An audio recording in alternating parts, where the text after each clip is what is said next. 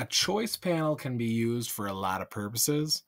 I could use a choice panel to steer students down understanding something that I could have a message displayed. I could also have a choice panel work that it sends different things going on depending on how I want to display my CoSpace. For this video, I'm just going to show it as though there was a correct answer.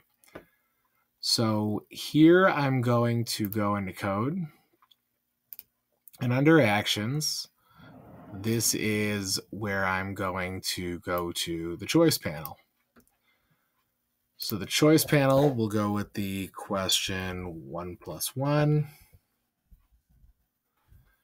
And answer 1 is 3 is selected or 2 is selected. So if 3 is going to be selected, I'm going to go to the action of setting the dog and changing the color to green. So I'll make it red. If it's 2,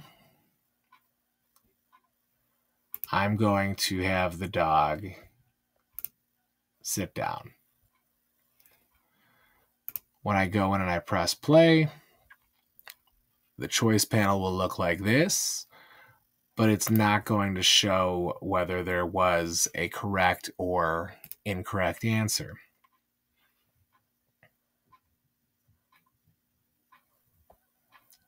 If I choose the other option,